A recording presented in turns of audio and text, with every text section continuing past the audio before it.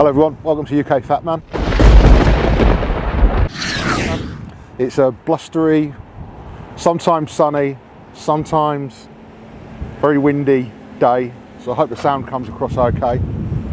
But you'll see behind me I'm at a retail park in East London, and I am actually on the site, this entire site where I am, of one of the world's best, if not the best, war films.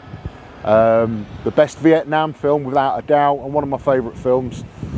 So I'm on the site of Stanley Kubrick's Full Metal Jacket, and it might not look like it, a lot has changed, but this entire location where I am now used to be Beckon Gas Works, but now there's a retail park, and there is very little left of Beckon Gas Works apart from the tower over there and some other areas where you're not allowed in. It's completely fenced off. I was just speaking to a security guard, really windy, my eyes are watering, just speaking to a security guard, and he said he didn't have the key, but if he had added the key he would have let me in and I could have had a wander around, because the main action of the what they did is Kubrick, what he did was they were going to knock down Beckon Gas Works, and it was built, a lot of the buildings were built in the 30s, they had this 1930s theme or theming, or very 30s style, and apparently it was a German company, a German engineering company that built the buildings, and they also built many of the buildings that were in the Vietnamese city of Hue, which is where the film is set, where the main climactic scenes, the last hour, intense hour of Full Metal Jacket. And they basically blew and shot the gasworks to pieces, and there's been a couple of films filmed there, or were a couple of films. There was a John Wayne film called Brannigan, about this Chicago police officer that comes to London chasing down somebody. They filmed the opening sequence to For Your Eyes Only, James Bond film with Roger Moore, where, if you've ever seen it, Roger Moore's in a helicopter and they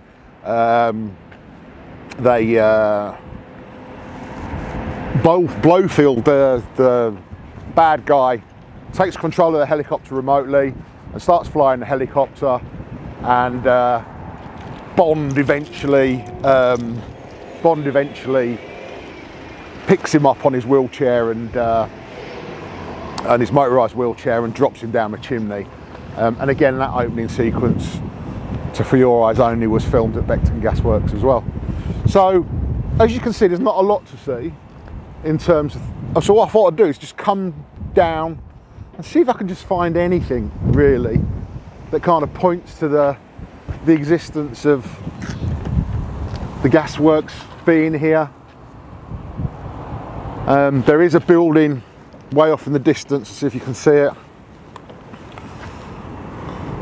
I don't know, it's all in a business estate, but way off in the distance there's the top of a building there. I'm definitely seen in the film, and I've definitely seen,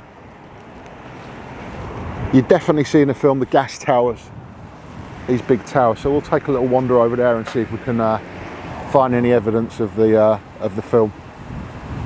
And also Oasis, Manchester band Oasis filmed a video there at Beckon Gas Works not long after I think the filming had been finished for the Full Metal Jacket.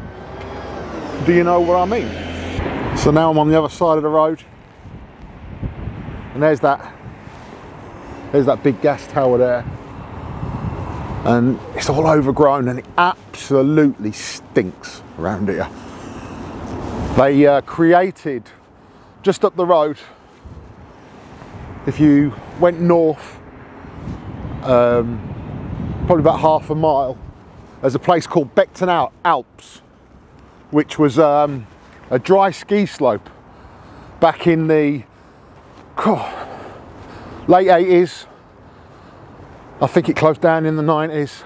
It was actually in existence when I lived in East Ham, and basically it was created with tens and tens of thousands of toxic waste from this site.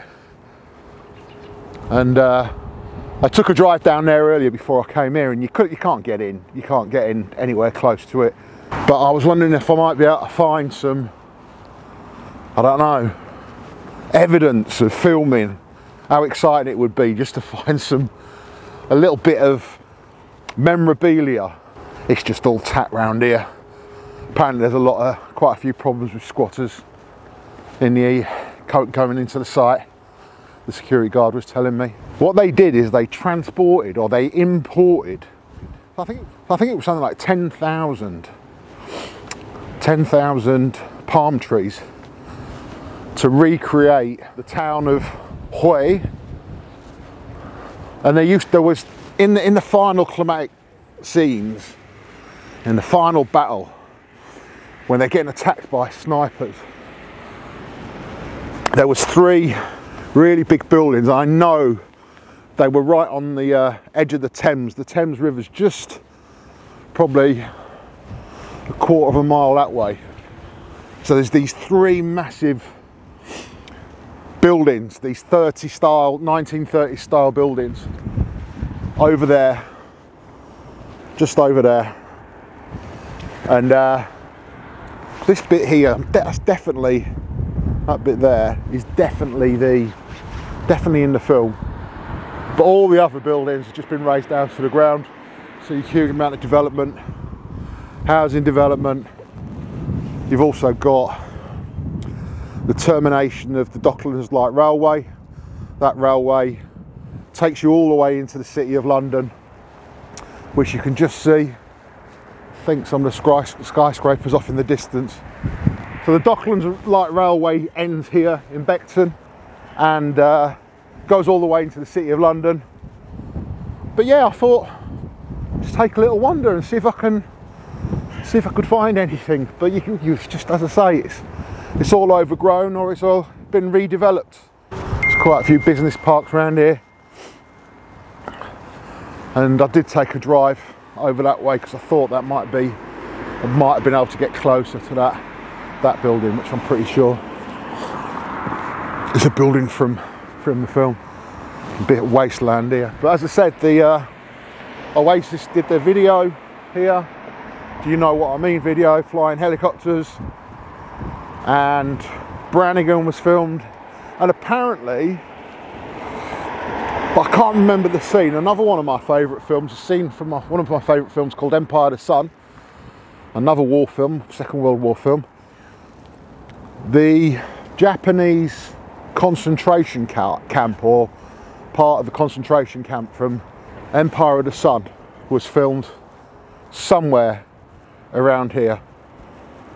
Not LA, that's for sure, not Hollywood, but just a little slice, a tiny little slice of movie trivia.